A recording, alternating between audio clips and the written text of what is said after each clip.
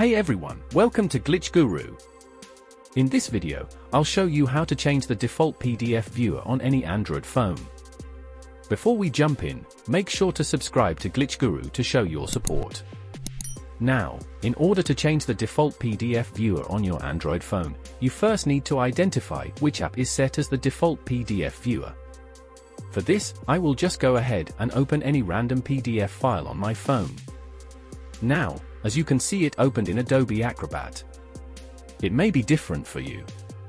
Once you have identified the current default PDF viewer, go to the Settings app. Here, scroll down to tap on Apps.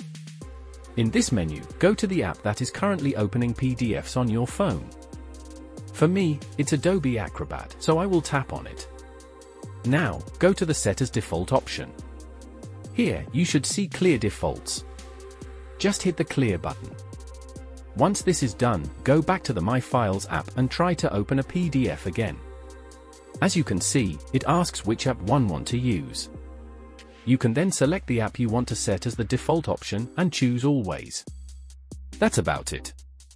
The default PDF viewer on your Android phone will be changed. If you have any questions about this topic, feel free to leave them in the comments below.